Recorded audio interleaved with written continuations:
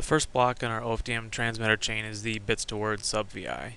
We need this because we're going to be taking in one-dimensional array of parallel bits, and we need to group them into the appropriate length bit words.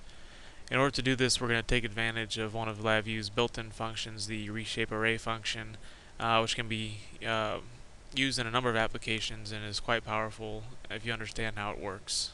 So the first thing we're going to do is take in our input, the parallel group of bits, and remember in LabVIEW environment this is represented by the true-false Boolean data type.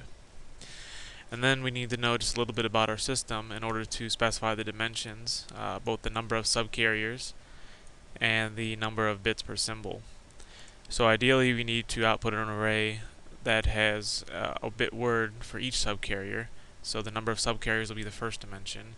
And then each of those arrays, those bit words, will contain bits per symbol's bits, because each symbol needs to have a certain number of bits so they can properly index the word to symbol map.